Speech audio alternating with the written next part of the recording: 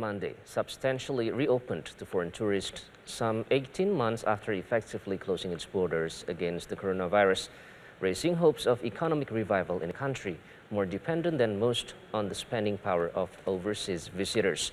The steady stream of inbound passengers bustled through Bangkok International Airport's previously almost deserted public areas. Fully vaccinated tourists from 63 countries and territories can now fly in with minimal conditions. They take a COVID test on arrival and spend one night in a designated hotel awaiting the result.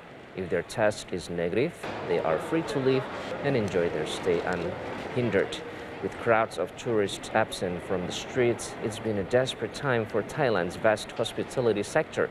It accounted for an estimated 12 until 20% of its GDP before the coronavirus pandemic.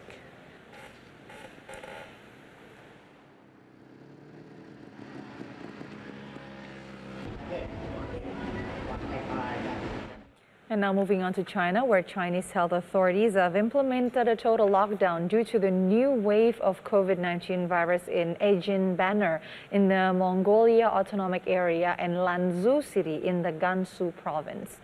Beijing city government has strengthened its prevention and control measures relating to new cases found in Gansu Province and the internal Mongolia autonomic region. Since the new virus were detected, 43 new COVID cases from local residents has emerged. Over 9,000 tourists were previously left stranded at Ejin banner.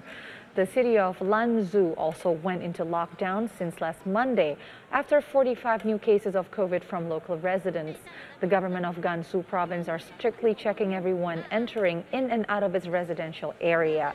Beijing Health Authority detected 21 local residents in 3 districts from Pangtai, Changping, and Haidian have confirmed positive for COVID. Local health authorities held a massive PCR testing against its 1.56 million citizens.